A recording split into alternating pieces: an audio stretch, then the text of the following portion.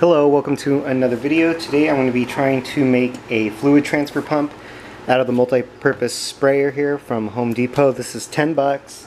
I went and bought some 3/8 inch gauge tubing, which was $3, so far around 13-14 bucks.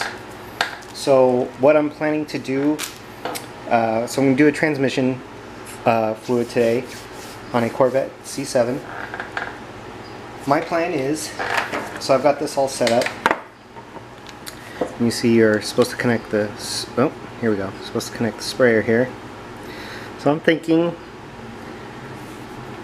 obviously get rid of this because we don't need it. I'll probably cut it like right here and then throw on the tubing, and then it should be able to transfer the fluid pump, or the fluids, since transmission fluid's pretty thin. It's not too thick. So that is what I'm planning to do, and let's hopefully see if it will work. I don't know.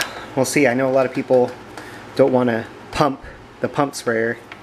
It gets annoying when you have to use 4 quarts on a transmission, and yeah. So let's see if this works. I'm going to start cutting.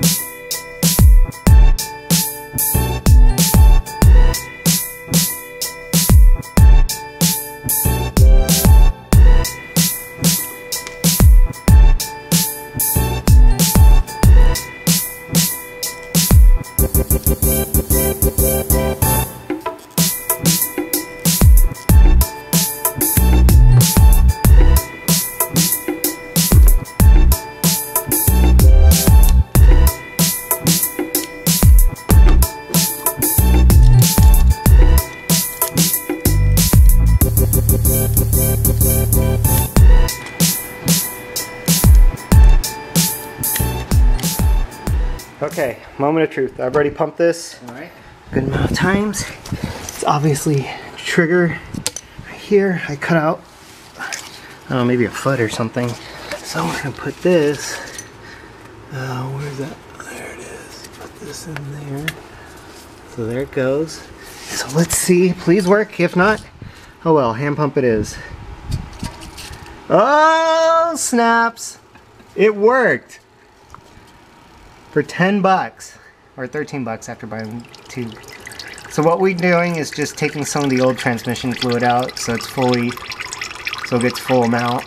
What's nice is you can just take your hand off the trigger here, it stops pumping. So we're gonna wait for this to stop dripping. That should get all the old trans fluid out, and then we're gonna plug it up and then do it again. So there you go. This is 1 gallon, so it should be able to hold 4 quarts. And that's the amount it takes for this transmission on the Corvette. Mine's about 3.5, 4. And then that's it. Controlled by just holding this, which is a lot better than hand pumping.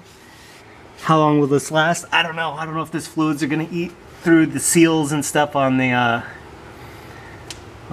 pump, but I don't know. Just something to try out. Looks like it's working pretty well. I'm surprised that worked, but it did. So that's an easy, cheap way to make your own little fluid transfer pump for 13 bucks.